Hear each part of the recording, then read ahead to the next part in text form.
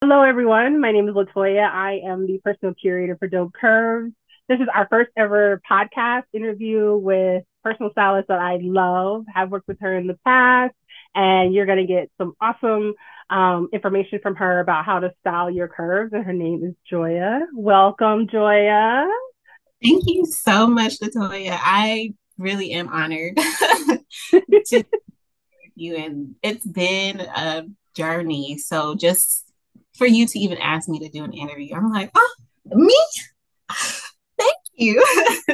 I love working with you. I've worked with you a few times, so I love working with you. Yes. So you were the first one on the top of my mind. And when I saw your communication, like I'm back, I was like, yes. Yes, yes. I was like, all right. I'm glad. I'm happy that you're back, and we could start collabing again and doing other Yes, things. So, yes, absolutely. I'm excited. so tell us a little bit about yourself. How long have you been a personal stylist? Okay, so I got into personal styling. I'm gonna kind of go all the way back if you don't mind. I don't It, mind. okay, it started out as a hobby. What is it? We're in 2023. I want to say about 6 or 7 years ago, I had the idea of wanting to start a blog.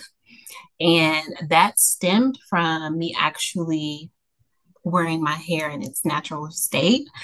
I cut it all off, and I've always had long hair. And so I had to be very creative Mm-hmm. with how, I have this short hairstyle that I've never worn before. I don't know what I'm doing. But just getting creative with my hairstyle, it stemmed into getting more creative in my own wardrobe and how I present myself in my attire. So it started out as a hobby. I was using my Instagram platform to try to post as consistently as I could with like what I was wearing to work. At the time, I was working in an office, and it's like, this is what I wore today, even if it's just a picture of like my accessories. It didn't have to be the whole outfit, but I just wanted to kind of present myself that way just to see, how people would, you know, see it and perceive it. And it eventually stemmed into me getting a website. I had no idea what I was doing, girl. I was on Wix, like, what do I do here? What do I do there? And I bought a Canon. I didn't know what I was doing with that either. But just the process of letting that kind of evolve into something bigger than what I had initially planned was very fun.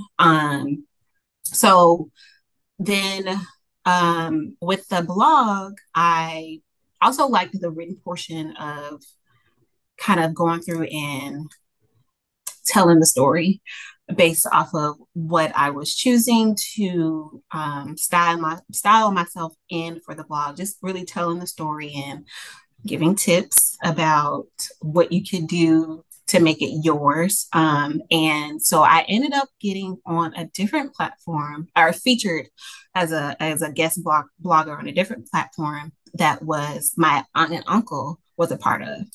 And I was starting to get a lot of questions about styling or about how can I style this? How can I style that? And I was getting so many questions. I was like, oh, Yeah. this is a need. This is a need. So before I even got into actually the styling, I met a young lady by the name of Lace. I met her on I'm a dancer and Mhm. I was dancing through this theater on a stage play, and she was part of like the production. And I can't remember exactly how it happened, but she asked me to help her on an up and coming, pretty much for her consignment store was going to be online, and she asked me to be a part of it. And that's where I really got my experience with styling other people. So we had models to come on and photo shoots to, do for the website. And it was very nerve-wracking because I never had any practice styling anybody else. It was just always Mm-hmm. me. So, but it was also very rewarding when I would style them and they would be like, well, I would have never thought about that. And so I'm like, oh, something.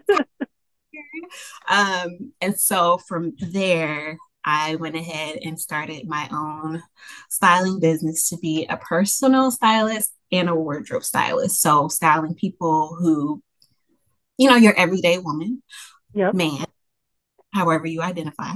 Um, and also being on set and working with models and just being able to really be like, no, this is the look that I want to create for you. So having like the balance of the two.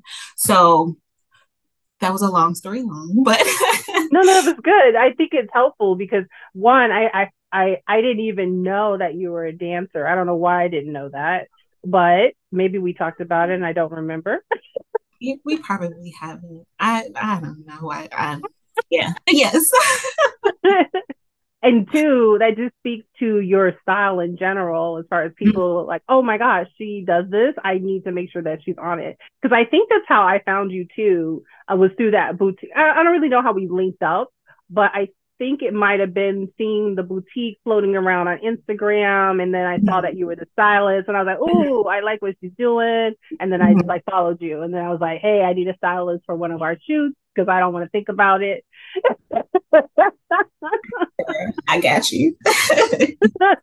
And then you were just like, I'm down. And so Yeah. there we had an amazing time at that photo shoot, and it was Yes. so nice to be able to have a personal stylist that gets the fact that I'm curvy. There's things that I can't always wear, and I can't wear it a certain way, and knowing that they understand those aspects to styling, because I think that's really important. I don't think that there's a lot of personal stylists that focus on the curvy body. There are Right. some, but I don't see it as much as I would like to see it. And that's one of the reasons why I wanted to have these conversations with stylists that I know service curvy bodies, because that one, it gives them the opportunity to see that I can hire a personal stylist if I want to for an event, for anything, right? Like a trip, something like that. And so, and there's different types of services that people don't realize that personal stylists or wardrobe stylists offer.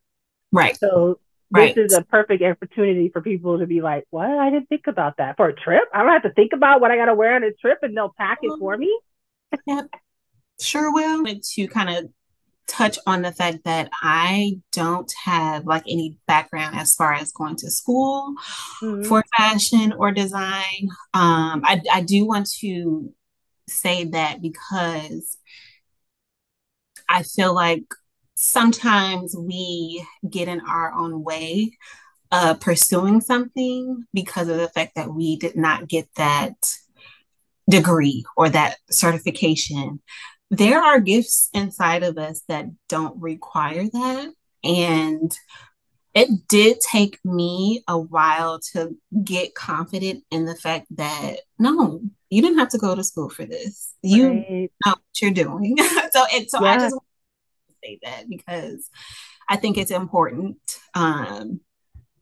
Whatever your gift is, don't feel like you need to put money towards a school. You can if you want to, like no, but you don't have to. So I just and I agree that you know what you're doing. So I appreciate that. As you've worked with curvy bodies or plus size bodies, what are some like words of encouragement that you've ever given them to like make them feel confident in something that you're putting together for them, or they're just not really focused on their personal style or their body, like they're just not comfortable with who they are or how they show up? What are some encouragement that you can give them? So for example, someone that's looking, they might be like, oh my God, I never felt that before. I would say only 1 year. Mm. And I would get into a habit of practicing speaking good things to yourself. Live in a society where it's pretty much the men who really have formulated this standard of what beauty is, what fashion is, what style is. I'm so glad that we are starting to get like out of that. But anybody can tell you, oh my gosh, you look good. You can rock that. You can rock that, but it really has to be something that you believe for yourself. So I would absolutely say my first thing would be to really practice speaking positive affirmations about yourself, and also get in the mirror. Mm, Get in the mirror and maybe put on that thing that you've been wanting to put on, but you don't want to because you're not comfortable in it. Put it on, get in the mirror, and the first negative thing that comes to your mind, I would say to say no, flip it, and really kind of have like an aspect of gratitude or a mindset of no, I look good. yeah. I'm speaking from personal experience. Listen, I am I used to dance. And so that now that I'm no longer dancing, things, and as I'm maturing and, aging, things are forming on my body, and my back doesn't look the way that I would like for it to look.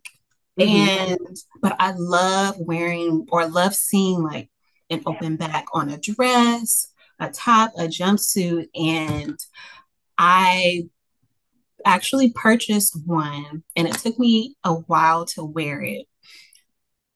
But I finally was like, Joya, this is the body that you're in, Yeah. I am trying to, work out and see what changes, but right now, in this moment, Yeah. this is what it is. And so if you Yeah. can't be confident in this, what's to say that you're going to be confident once you get the back that you want? And, so it's really, so long story short, I went to Jamaica with that backless jumpsuit on and felt like the most beautiful woman walking, so it really does stem from yourself. And also as far as like personal style, it really has to be something that's unique to you. Like you Yeah. can't compare your personal style to, because it's personal. You can't compare. I think it's important to have people who look like you and have the same body type of you to get ideas, Right. but comparing yourself to them is not good, because you have to be you have to stay true to who you are. Right. Um, and that was one of the things that I would always end my blogs with. And you got to stay true to you, and you wear what you want to wear. Don't let nobody out here try to tell you what to wear, because at the end of the day, people are going to talk.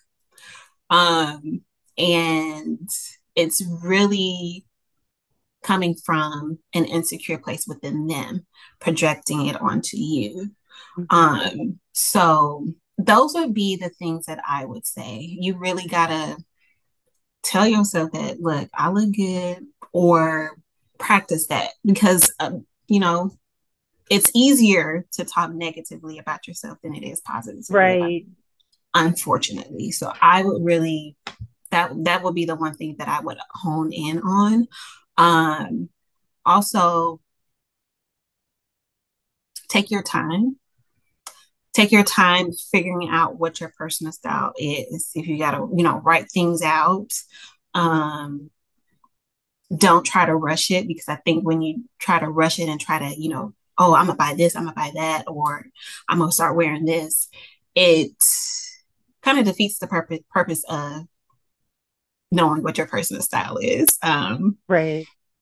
So yeah, that would be my tidbit. I always say, so we live in a society that's heavily influenced by influencers. And it's Yeah. one of those things that people see an influencer wearing something and they're like, oh, I got to start wearing that. But then it's one of those things, like if you really know what your personal style is and you're really comfortable within yourself, you can also look at that as inspiration, as Mhm. style inspiration. Like, oh, they wore it like this. but I might not feel as comfortable wearing it like that. So how Mhm. can I twist it to make it more my own?